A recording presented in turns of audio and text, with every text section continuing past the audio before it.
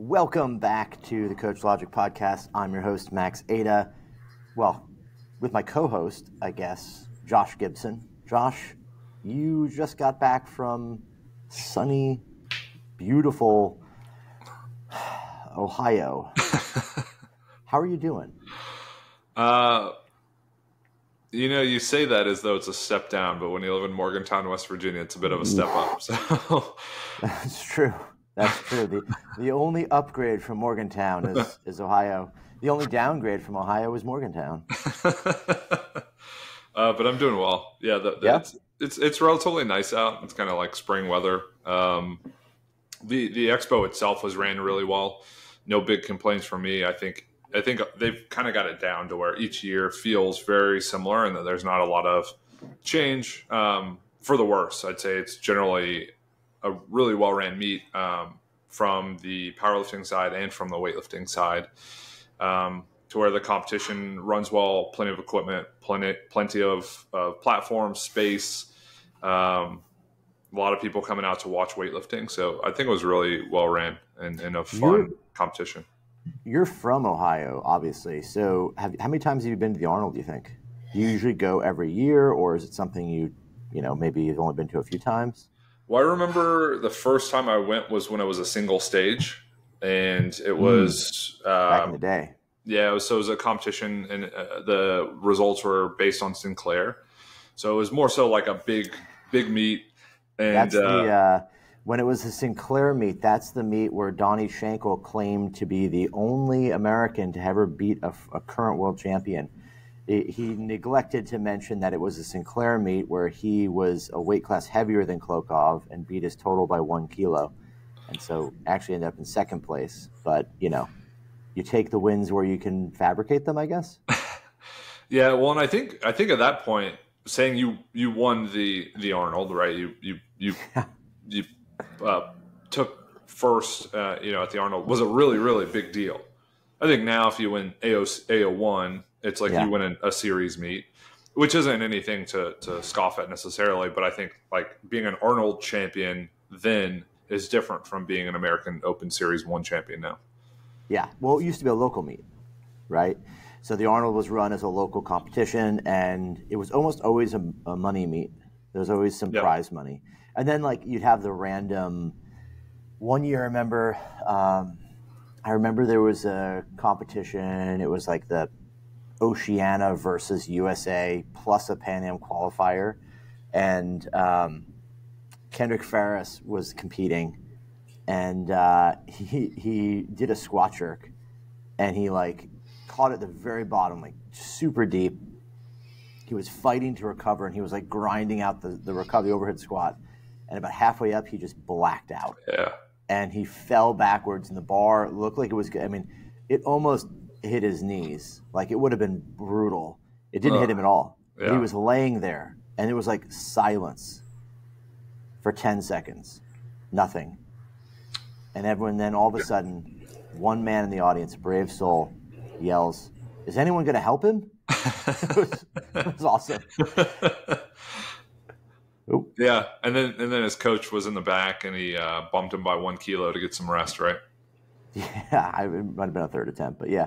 No, I think he came out and made it or something. It was crazy. Holy like that. Cow. Yeah. Yeah, it was one of those events. But it was like a local meet and the Pan Am qualifiers, all those kind of things. Obviously now it's AO series, right? And it's kind of solidified as that, which has made it a much bigger event, way more people. How many people do you think were there this time? Oh, I have no idea. I mean, I think with registration, there's always over 1,000, probably 1,100, 1,200. I mean, I think they cap it around high 9s, but they always just start let people in off the wait list. Yeah. So, obviously, you do remote coaching, you do regular coaching. You had a whole thing there. I guess if anyone's interested in getting coaching from you, a segue, you can check out teammate.com. You can go to Josh's Instagram and sign up for some remote coaching. You can go to Philosophical Weightlifting as well, get some coaching there. But outside of you doing coaching, how many people did you have? What sports were you coaching? And then maybe give a quick rundown of how it went. Yeah, so I had 3 people specific specifically that I was coaching one-on-one. And then there were 2 people from the app, so weightlifting.ai. Oh, cool. Who showed up, and they kind of reached out on the Discord where we post and have kind of a running log of, hey, here are meets. If you need a competition coach, you can put your name down. We'll find someone. I'll generally handle you if I'm at the meet. So we had Justin Negret and then Molly Canton. They both have been on the weightlifting AI for a long time and done super well on it.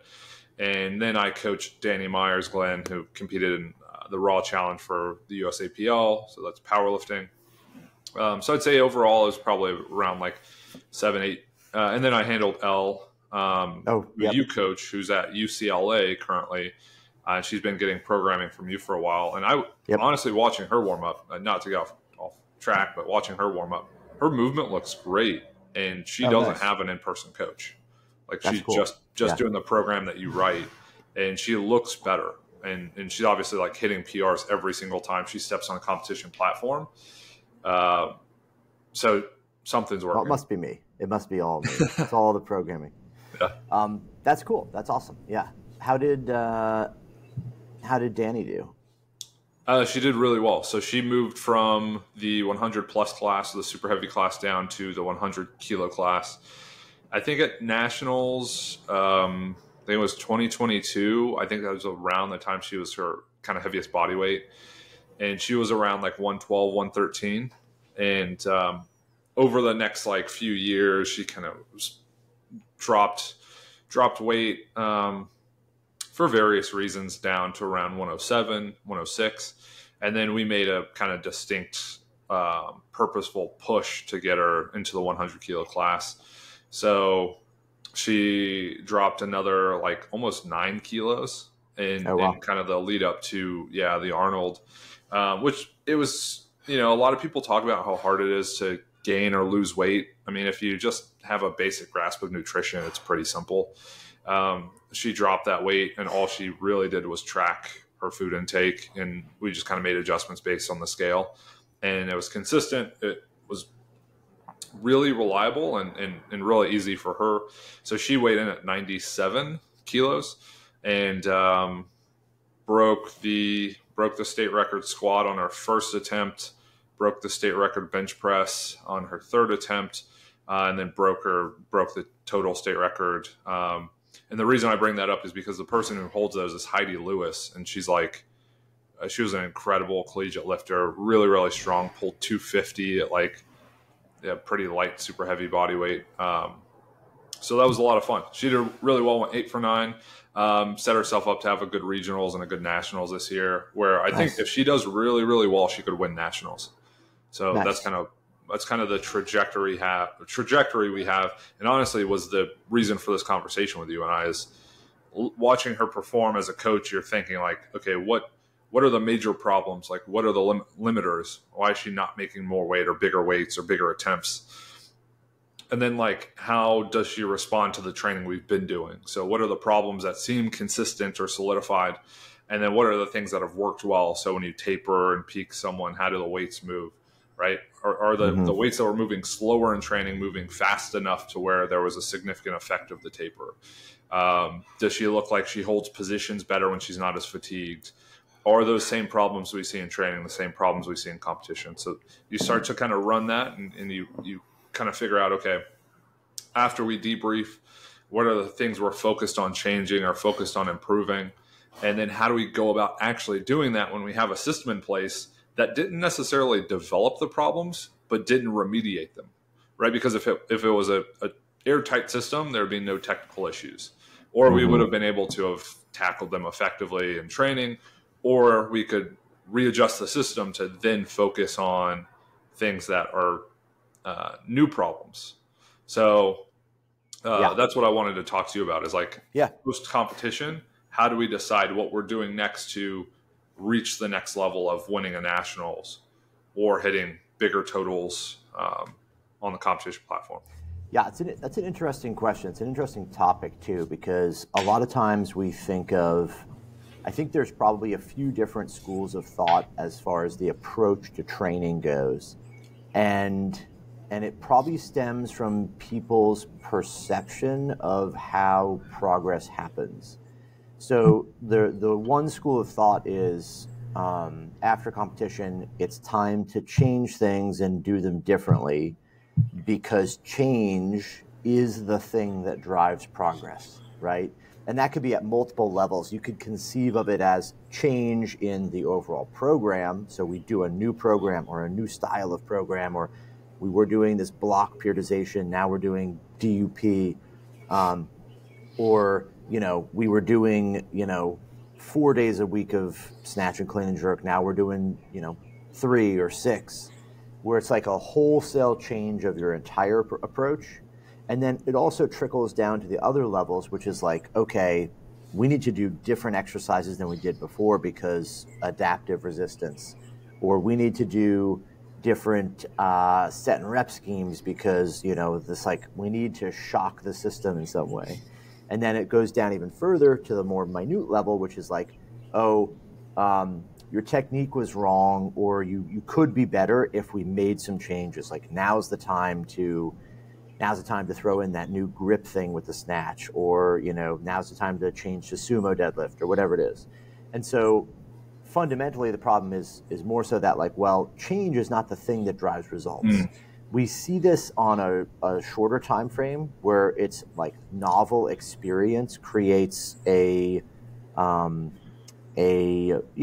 robust response immediately. So it's like a new exercise injected into the program suddenly creates a more motivation, or it's more exciting, or there's a better result, right? Or, oh, we didn't do block snatches before, now we're doing them, and oh shit, we just made a PR. It's like, well, if you've never done them before, or you haven't done them for 6 months or a year, yeah, you're going to get that result. Or that novel experience is going to drive some I don't want to use the word novel again, but it's going to drive some sort of short-term gain, right? So I think of it as that. There's that school of thought, which is that change is the thing that drives progress, versus, stimulus is the thing that is going to, stimulus, overload, and specificity are the thing that are driving progress. So when we finish a meet, the post-meet wrap-up, sort of summarization, analysis of the program, what did we do that worked, what did we do that didn't work, is, in my opinion, a more important place to come from than the idea that, like, okay, new training cycle means new things. It could be that everything, like you said, everything was airtight, it was perfect, there'd be no reason to change anything. You just maybe adjust the intensity, or you make some adjustment for new maxes or whatever it is, and then you continue back on course. You might have a rest period, like a recovery kind of period to get some, just relief from all the hard training you've done and sort of build back into it. But, in general, we shouldn't be looking at new programming as the thing that's going to drive progress as much as refinement of the current system. So I would say that's the first lens a young coach or a new coach should look at how they approach training after a meet, is how do I refine what I did?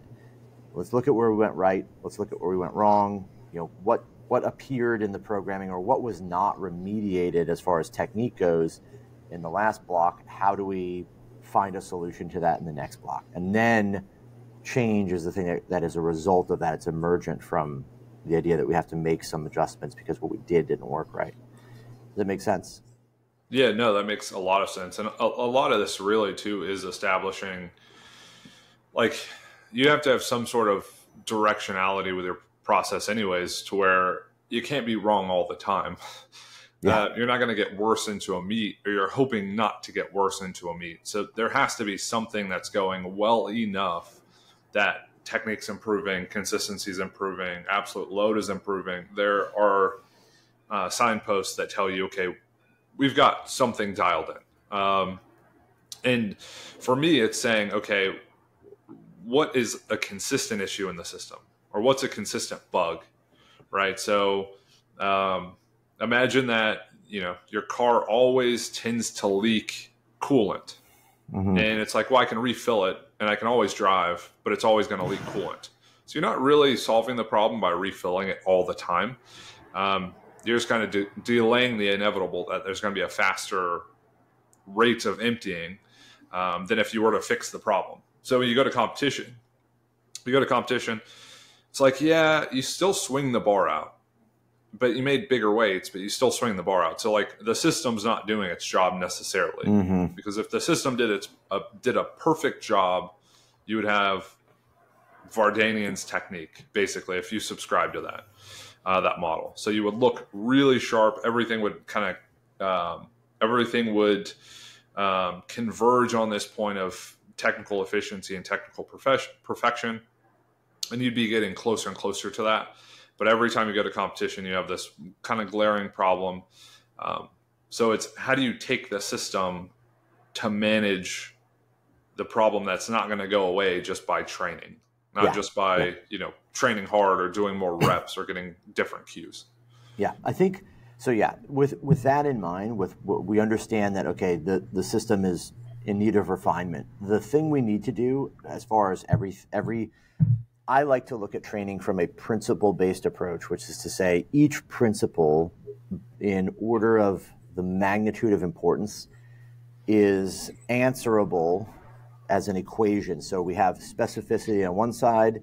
The other side of that equation is, the exercises, the intensities, the things we need to do to satisfy, equaling what specificity is, or achieving the degree of that principle that we need to manifest in the program. So I would go through each stage, each principle, and look at, how do we make a decision that better addresses the thing we're lacking? So before we can start any of this, the first thing we do is, I think you'd call it like a needs analysis. After the meet's over, what happened? We had 9 lifts, or we had 6 lifts, or whatever it is.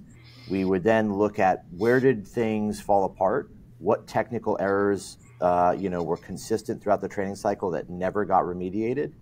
And then once we establish a sort of priority list of things that are most critical to work on, we then look at that list and break it down into, how do we best address that? So for, let's say, specificity, let's just say exercise selection. You've got, a snatch where you're swinging the bar out or you're jumping forward really bad. Okay, well, where does the problem start? What is the initial place that this thing starts? What is the kind of cause of this issue?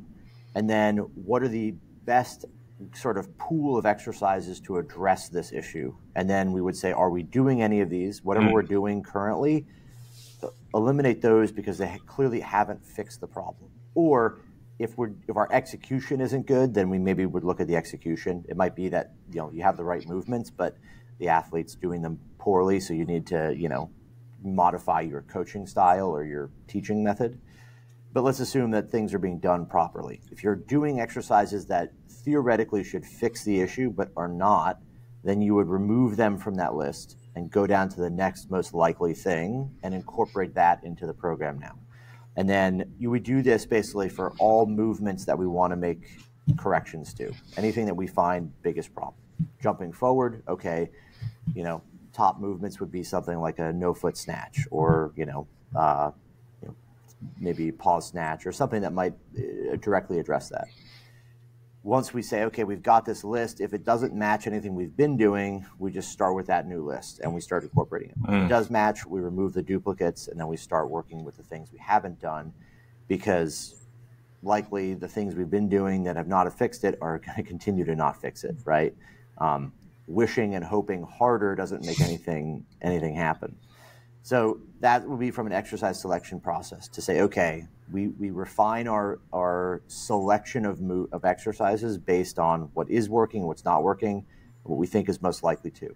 It also gives us a methodology to establish a sort of ranking of these exercises. So let's say in the bench press, for example, you've got, Danny, she's benching, and, she sticks really high up. And, you start throwing in a bunch of close grip bench presses and all this board presses and tricep work, and it doesn't change the problem. It doesn't fix it. So we can mark down, we've got a list of, let's say, 10 bench movements that we think are valuable to her.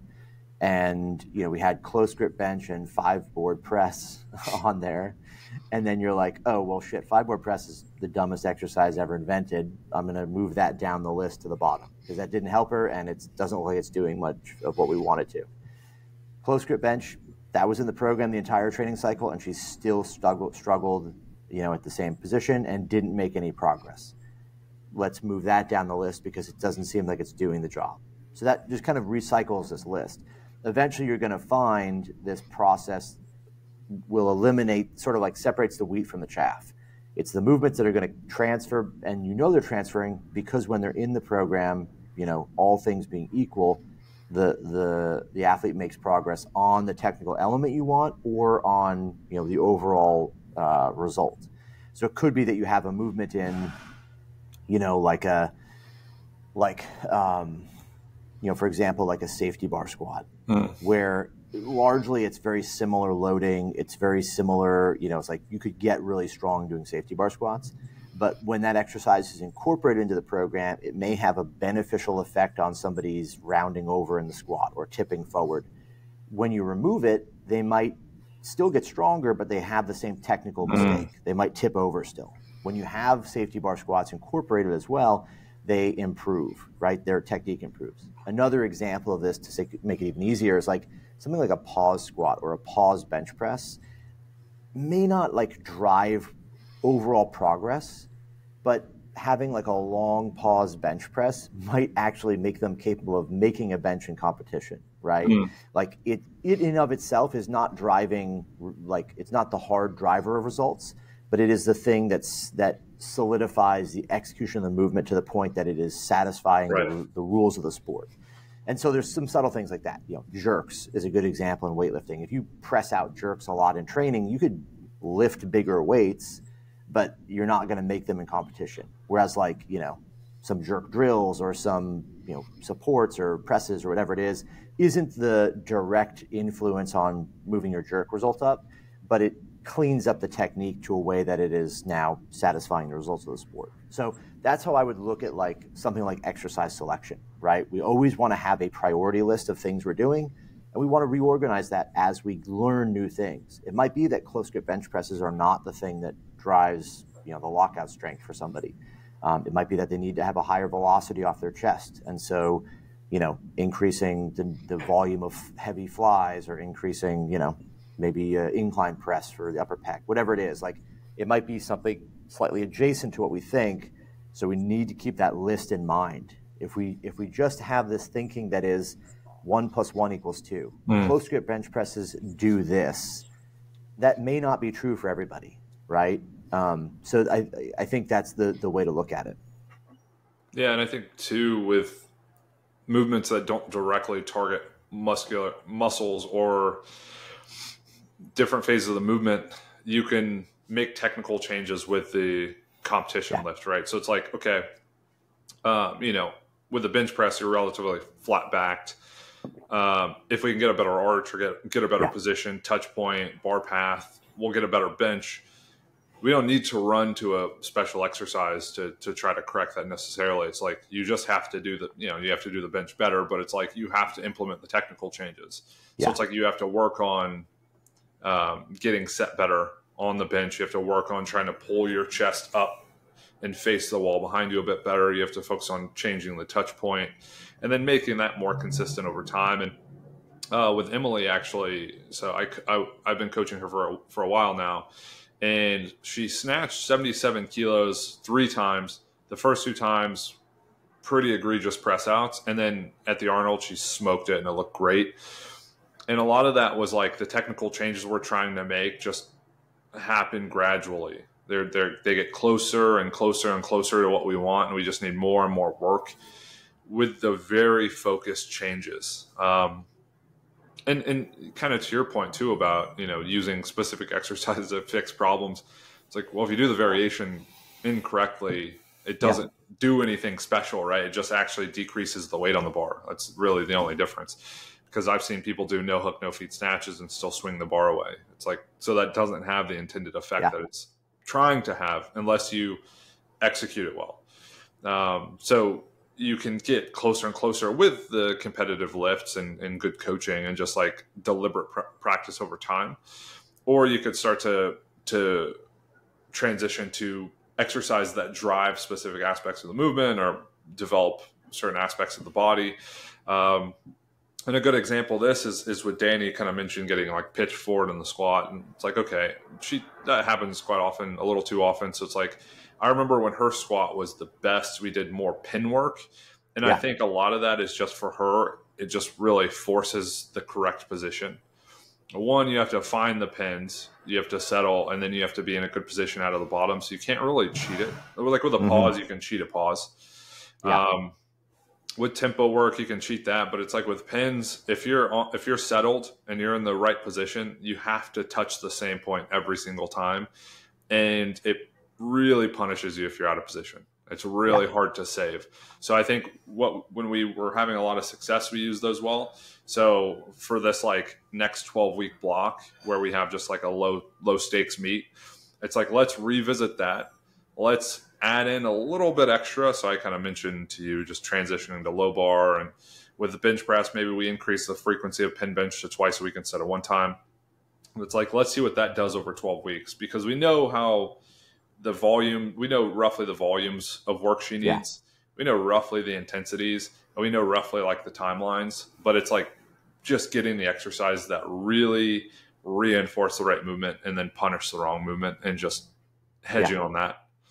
Yeah, and it's like you just said, that small part, like the overload and the sort of like the other things like overload will somewhat stabilize, because there's just going to be a magnitude of stress that a person tolerates and adapts to, right? And the rate at which they adapt to it, all of these things, I would say, are probably more stable from the perspective that you're probably not going to go cycle to cycle, jumping 10, 15% in volume, right? As somebody is developing, you might, right? A young athlete who's building, they might increase, 2 or 3% volume increases every cycle. And then over a year, that's a 10% increase in total volume. At some point, like where Danny's at, like that's going to stabilize largely. There's just not going to be these periods where you're just cranking up the volume. Or even the intensity, right? Like those things are largely more stable, I would say, in the process of refinement than exercise selection or the way that you apply the training stress, right? So it could be that the load is adjusted. Maybe you shift the intensity slightly higher. You incorporate more top sets or less top sets or more some modification, but it's really just like a morphing of the load into a different shape, if you will, rather than it is a wholesale growth or reduction in that. So 100%, that makes a ton of sense. I'd also say, from like your perspective, where it's like you come off of that training cycle, you have a successful meet, you're in good shape. The thing I would do, and I'm curious to know what your answer to this would be, is I would say we don't want to necessarily stray really far from the training. We don't want to go to now it's time to take a month off, the old school like 90s bodybuilder or 90s powerlifting, or 1950s weightlifting sort of like, I'm just going to, I didn't even go to the gym for a whole month.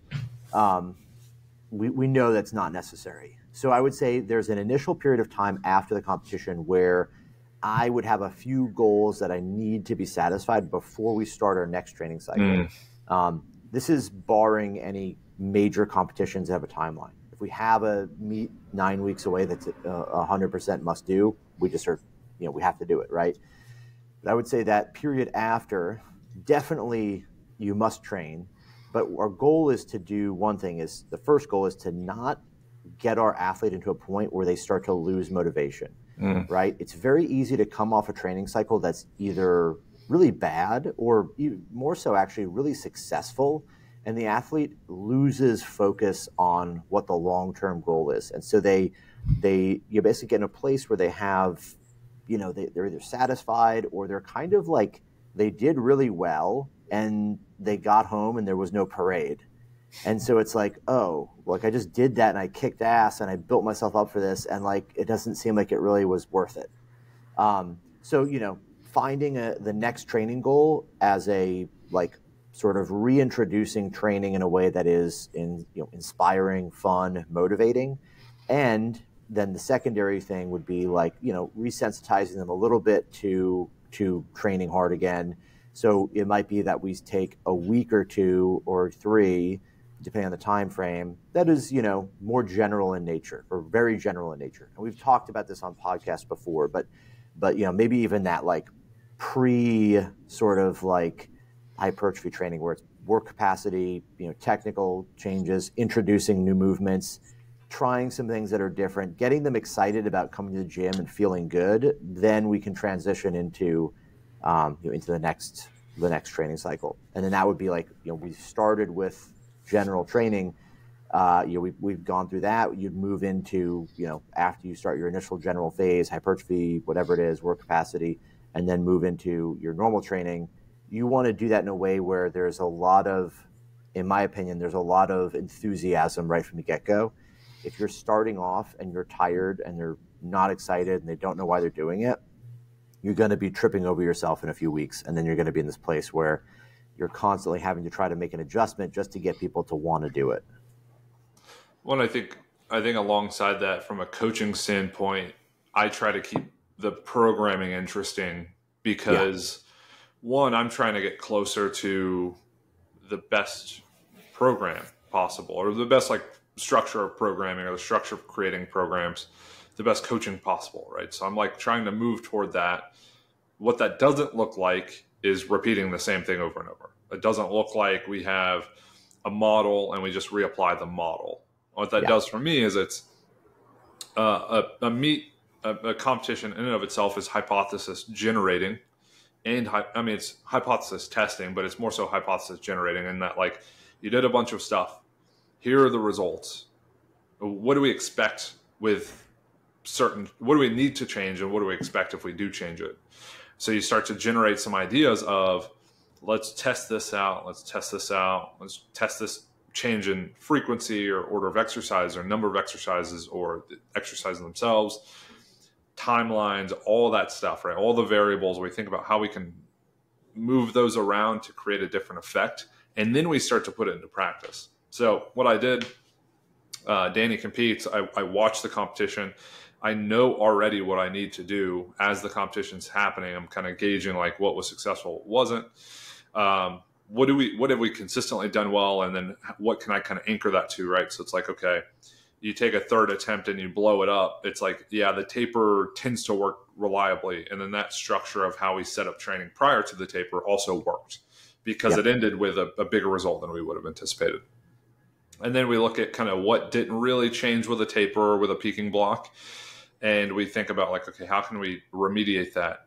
After the fact, you sit down, you look at what's been successful and what hasn't, and then you kind of hedge on, okay, what has been successful, where are we at, and how can we reintroduce a few of those concepts or ideas and change them enough to where they can accommodate the current level of performance, right? So if you have someone who's a rank beginner and you give them some variation, that might have a positive result.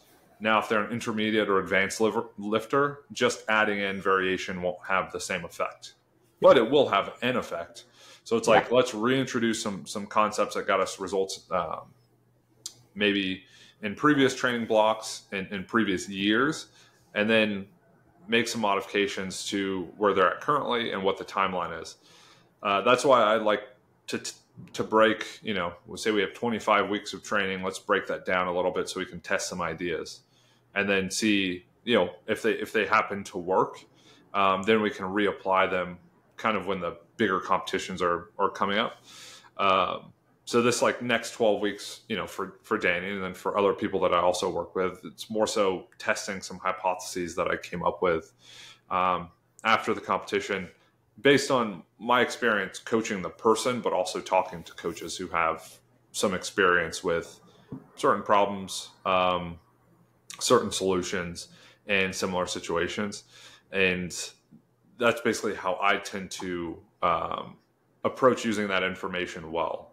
And I don't know what your process generally is, but it's kind of hypothesis generating, hypothesis testing, and then refining for the big competition, the nationals, the international meet, whatever it is? I just copy, paste, done. It's called remote coaching, Josh. It's a little thing I do. Sunday night, I do 200. I've got 260 athletes I write individual programming for. No.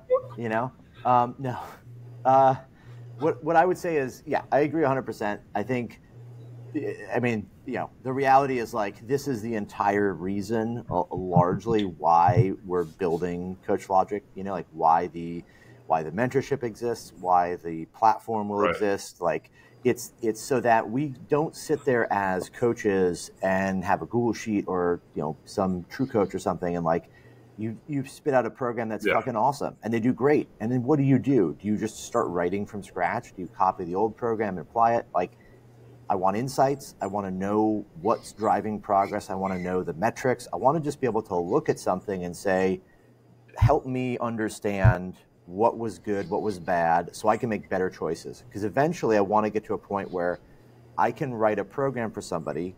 Doesn't matter if it's perfect day one, but by the end of the program, we've made all of the choices that are better every time, right? It's trade-offs, right? We know there's no right answer, but we want to be able to make the better choice each time. So 100%, like the process has to be, I'm not a huge fan of the term, but like data-driven. It has to be something where we take the information, we can extract what's useful to us, and then apply it to the next thing. And just like you said, right, it's like meets that are unsuccessful or successful are largely hypothesis creating. It's like saying, why did we do so well here? Right. I'd almost say in a lot of cases, and maybe coaches that are listening, the three of you out there, do you almost find that successful meets are almost a bigger question mark than unsuccessful meets? Because unsuccessful meets, whatever we did didn't work. Successful meets can be like 10 different reasons why it doesn't work. Was it the programming? Did they just have are they just a bad competitor? Is it X, Y, and Z? What did they do the night before? I've had training cycles with athletes that were world record holders, great training cycles, and go to the meet and they compete and they look like shit. And then you find out, well, they cut way more body weight than you knew they were cutting and ended up, rehydrating and reconstituting in a really poor way with like, coconut water or something versus like, an electrolyte drink, like a Pedialyte. And so it's like, well, was the training cycle that bad? Do you blame all of the performance on the person's weight cut? Like, what do you do? So I do think that there's a lot to be said for being able to extract, develop a hypothesis around how the meet went, what happened in that training cycle, extract that information, extract the data that's useful, that's actionable, and then do something with it. So like that's where I'm trying to get, right? That's what we're trying to create is something like that, as well as a sounding board. The mentorship program is obviously designed around us of creating a sounding board of coaches that can understand each other and talk about it so that you don't walk away from a situation where you're like, oh, did close grip bench presses help or not? Right. Should I try something different? How do I know if they're helping? So that's I 100% agree with what you're saying. Like that's largely the approach that I try to take. I think it's limited by tools at this point. It's limited by the ability to actually apply that stuff. Yeah, and I think it's kind of funny because I've been talking to Danny, and I actually asked you about a few ideas with programming, and they were great ideas. Reintroducing some less specific exercises, conventional deadlifts to strengthen the back, and to get away from sumo a little bit. And also, when you haven't done something for a really long time that you could use as a competition lift, you might be really good at it. It might actually exceed what you can do with the other variation. A good example of this, one day I was in Max's gym actually, and I pulled 230 sumo, and I was like, I think I told you, I was like, I could pull 251. Yeah. And I pulled sumo like once in my life, and I went in. Tom was taking photos. Put 251 on the bar. Yeah, smoked it. Flexed at you. Yep. Oh, you were flexing? Oh, I couldn't tell. All I remember is I I was beat red, probably from Yeah. spraining against a sumo pole for like 10 It's all the seconds. trend. It's all the trend you took beforehand. Yeah. I actually got it. Yeah. It's the only way a human being can deadlift 250 kilos is to literally inject 5 cc's of tren into your neck every day for a week. Otherwise, no one's ever done it without that. It's just not possible. Right. The weight's too big. Yeah. So, and that's coming from someone who's pulled over 300 kilos. So, Yeah.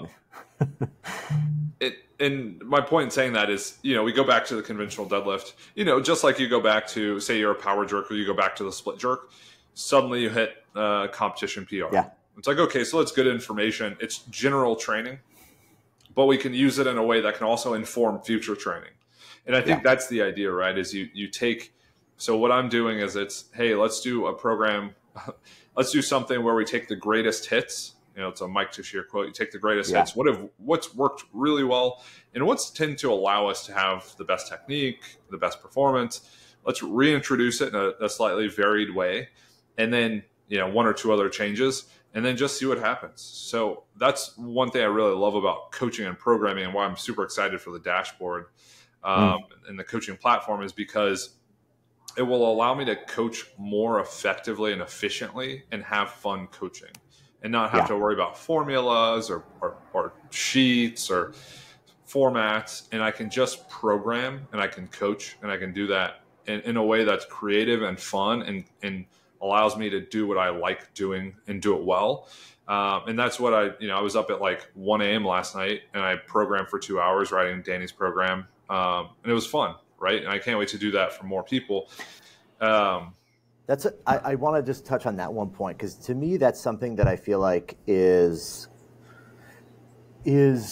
maybe what I'm really trying to do, is make coaching something that I really, it's not that I don't love coaching, but it's like, there's definitely like any of the other fellow people who are, coaching enjoyers, and programming is like sitting down and working on an athlete and like thinking about the program, building it out.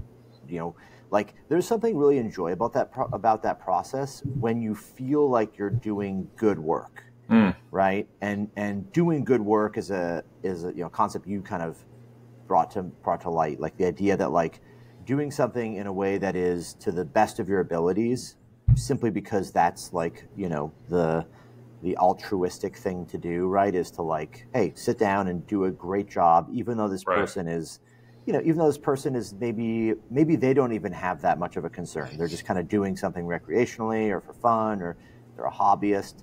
They're just there enjoying it. But if you sit down and take the time, and you can enjoy the process of like discovering and trying and testing and tweaking, that's a lot of fun. And so like largely like having those tools makes that a much more enjoyable process. I think it's going to be the kind of thing where it's like making coaches enthusiastic about their job. I think there's just like an epidemic of coaches that are just fucking exhausted and bored, and like it's like you've got 260 athletes, like, and like you really care about every one of them. Like, it's like, we know that's not true, right? If you're a person in that place where it's like you're just grinding through it for the money or for the clout or whatever it is, it's not the kind of thing where you're in a place where you are sitting down and thoughtfully crafting and creating something that really does well for the individual, but also is like rewarding to you as a coach. So I think it's cool that like you texted me the other day, and it's like you sound renewed is the wrong word, because it would imply that you weren't enthusiastic before, but it is like a resurgence of excitement around like, oh, we just trained and competed well. I want to help Danny do even better. Like, what can I do? What do you think about this? Like, I'm going to try that. That to me is what makes coaching an enjoyable profession, right? So it's cool to hear. I like that. I think, that's the ultimate goal for a lot of what we're doing, is trying to share that and try to bring a little bit more, a little more excitement back to the like arena of coaching, and not being something where it's like, programming doesn't matter, and cues and whatever, like techniques, like none of it really fucking matters. Just go in and do it, and like you're not going to do well anyways, so who cares? Well, the thing is, like, the people who are saying that aren't coaching people who are top 5 in the nation or like the best in the nation. And it's like, what's going to get Danny from second to first? That's what I'm concerned about is like, okay, the total she just hit, that would have placed her second in the nation. And we are looking at first place and it's like, that's not far off. Yeah. And it's like, what's the difference? It's like, the difference is fucking dialing things in. The difference isn't training harder. Everybody trains hard. I don't know what it means to train harder. I literally don't, right? Because it's like, you do everything on the program, you train as hard as you need to. So it's a matter of programming to even elicit harder training. More shrugs. That's harder training for you, bud. Get them shrugs going. Yeah. So that whole like train hard thing it's confusing because everybody does the program. Everybody does what they're given. So it's like, okay, make a program that can take advantage of training hard to yield better results. And, with Danny, it's like, okay, we're at the Arnold. She's with, like the strongest people in the nation, which is already really fun to watch. It's like all these people are dialed in. They're locked in. How can we do a better job than them? And I think a lot of that's like bringing out the competitive aspect of it or the competitive nature of sport and saying, this person beat us by, 5 dots or 5 Roby points. That fucking sucks. I don't want to lose. I know, like that's frustrating. So it's like, we're going to beat that person. We're going to beat this other person on Instagram who we don't even compete against, who's in a different weight class. It's like, I just want to out total everybody. And a lot of that is like, okay, well then how do we dial in the programming? How do we dial in the training so that we can hit national records and win nationals and, take it as far as we can take it. And that to do that takes, I posted an article in the mentorship group and it talks about like, it's kind of breaking down elite level performance and it breaks down the factors that go into it. And it's like, it really is taking advantage of all those, because as soon as you leave a stone unturned, you leave a stone unturned with the potential to have a big enough effect to make a difference. It's like, so if you don't master exercise variation, you don't master fatigue management, you don't master, implementing some sort of like loading protocol or volume, loading protocol over time, or, you don't periodize training correctly. It's like, well, how many kilos are you leaving on the table that could take the next spot, right? Could climb you up the ranks to be the best weightlifter, powerlifter, athlete possible. Yeah. And, couldn't say it any better. I think the one thing you touched on that I would just add to, and I think I've talked about this before, is like there's 2 mentalities, and you see this at every level in almost everything from like day-to-day life to business to coaching to competing, is the 2 different mindsets. There's the I don't want to lose mindset, which is you go into a competition or you go into the process with the understanding that you just don't want to lose, right? So it doesn't even matter where you get to, you just don't want to lose. And the other side of that, the other type of mentality is like the I have to win. And the people who have to win see everything in front of them not as necessarily like an obstacle that's insurmountable, but as a something in the way to them being victorious. So it becomes it's a solution-driven approach, which is there's an issue with the programming. I need to fix this so that we can win.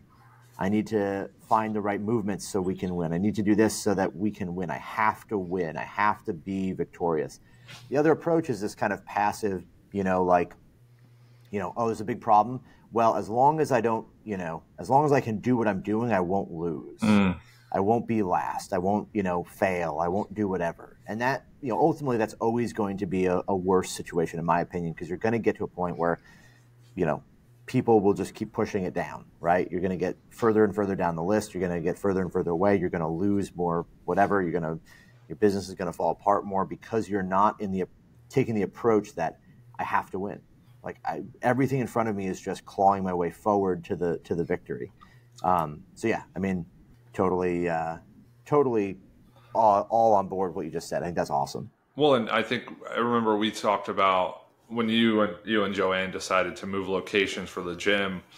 And part of that was predicated on this idea of like, we're not going to lose in the space that we're in, but we're also not going to win. Yeah. And it's like, okay, well, if you risk losing, you also can have the potential of winning. Yeah.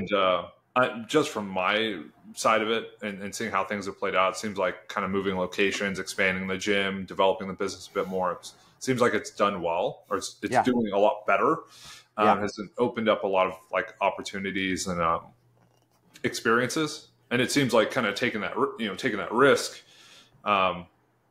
works out. Yeah. Yeah. I mean, it's, and not every risk does, right? People definitely fail. People definitely have issues, but it's like, do you want to live or behave or coach in a way where it's like, you're just, that was good enough. Like, that's fine. Yeah. I just want to hold on to this and not be the worst coach there, right? Or whatever it is. I don't want to lose a client, so I'm just going to do this and this. Like, instead of, hey, I'm going to like really try to be better at what I am. Yeah. I want to do good work. Yeah, and I think a lot of that is like your commitment to the process, your commitment. It's like the process is not like, well, I'm going to coach well. It's like, I need to understand coaching as well as I can. I need to understand everything that goes into it, and then be able to execute on it. Because like knowing it and doing it are two separate things. Yeah. Doing it and not knowing it is like also two separate things. Because you can be a great coach and not know why. Yeah. People can ask you, it's like, hey, what about your program's great? And it's like, we just try our best and we really committed to the process, and that's what sets us apart. And it's like, or you just have a really good grasp on what the person needs. You can, or you have a way of communicating to people that inspires them and gets them to kind of reach their own potential, right? So that you can do things well and not know. You can do things well and know, and we're all for doing things well and knowing why it worked and why it's working and how we can communicate to other people so that they can do the same thing. Yeah, I couldn't say it better. That's a great show. That was really cool. I think it's a great topic. Hopefully you guys learned some stuff. Hopefully it was interesting, entertaining. Hopefully you didn't, have a hard time looking at Josh on screen, but I can't help with that. Josh, where can people find you if they're interested in you refining their program, taking them to meets, have them kick ass and be the best lifter they can be? Yeah, I would go to teamada.com, fill out the contact form, just mention my name. Or you can go to Instagram, go to Josh_PhilWL, and you can shoot me a message. That's how some people get in contact with me. And then we just start a conversation and kind of push toward, working together and figuring out what makes sense. So I would do those two things. And let's help you become a better weightlifter, powerlifter, or athlete. Yeah. If you're interested in remote coaching with myself, check out teammate.com. You can go find me on Instagram. You can DM me. More so, though, if you're a coach, you're interested in maybe taking part of the beta test for our coaching platform, Coachlogik, shoot me an email. I'll collecting names now. We'll be pushing this out probably, hopefully by the end of March, maybe a little bit into April, but super excited. I don't know if I've showed Josh the new mock-ups, but it looks awesome. Really, really excited for this. And then obviously our title sponsor, I think, weightlifting.ai. If you're interested in a completely flexible, customizable, individualized program in an app form, check out the best weightlifting app there is. We've had people compete at very high levels with this. Huntington Hayes, 6th place at nationals. Pretty solid. He totals around 310 kilos at 96. Matt Tung out of Hong Kong competed at the Asian Championships. He's competing in Thailand, I think, at the World Cup as well. And then we had 2 or 3 lifters from Brunei, all totaling in the 300 plus range, between 81, 89, 96 kilos, all kicking ass in Asians. And then I'm going to see them in Thailand. I'm going to coach one of them in Thailand. Super cool. If you want to be that guy, if you want a total 300, try the app out. And then if you do, we'll be talking about you on this podcast, and we'll see you next time.